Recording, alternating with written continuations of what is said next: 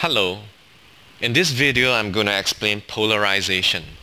Now remember, light is an electromagnetic wave and it's a transverse wave, which means if you have light propagating in this direction, you have an electric field that is oscillating in a direction perpendicular to the direction of travel.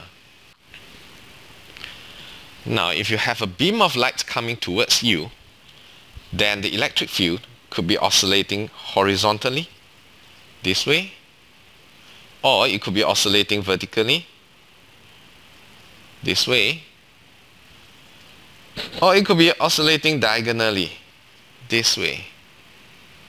In fact, in a beam of unpolarized light, the electric field is oscillating in all possible directions.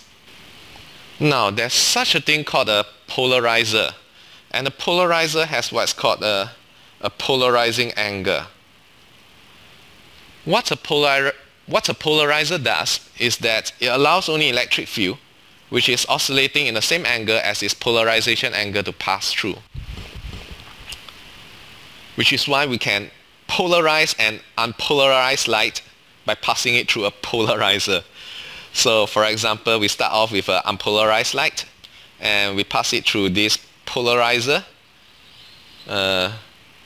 which has a vertical polarization angle. After passing through the polarizer, we have a beam of polarized light, because in this beam of light we have only E field that's oscillating vertically and in no other direction. Now things become really interesting when we try to pass a polarized light through yet another polarizer. Now clearly, if the light is polarized parallel to the polarizer, then the entire beam of light will pass through. It's as if the polarizer is transparent to the beam of light. On the other hand, if the light is polarized perpendicular to the polarizer, then nothing can pass through.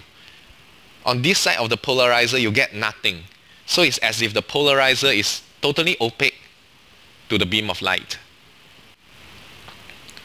What if the polarizer is neither parallel nor perpendicular to the light?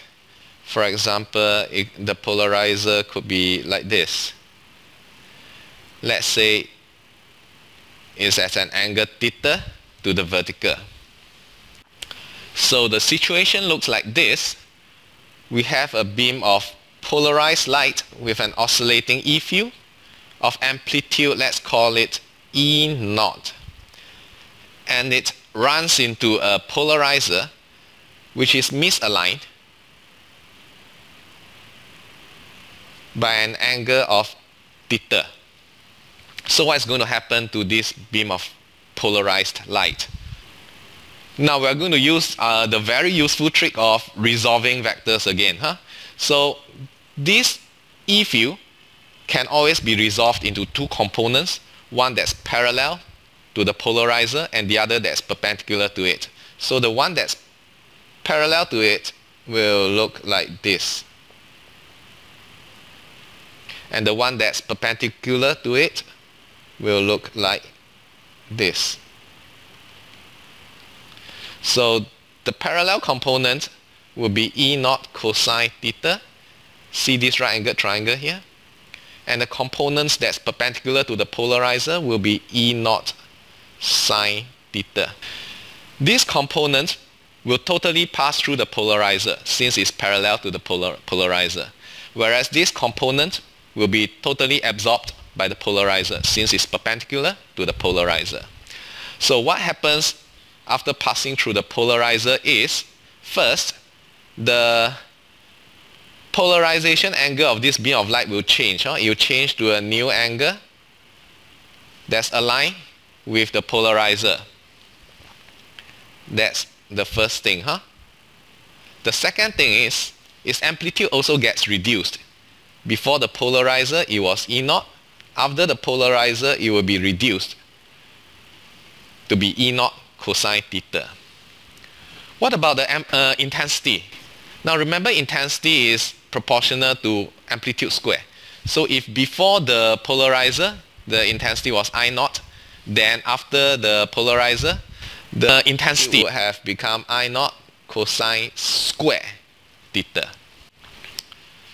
And this is known as Mailer's law.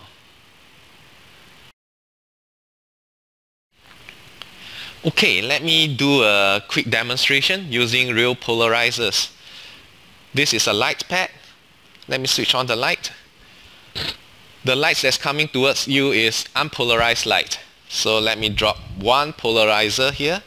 So now you get polarized light. So now let me pass the polarized light through a second piece of polarizer. If these two polarizers are parallel to each other, then all the light passes through. But if I turn it 90 degrees, then the two polarizers are now perpendicular to each other, and you see no light passes through.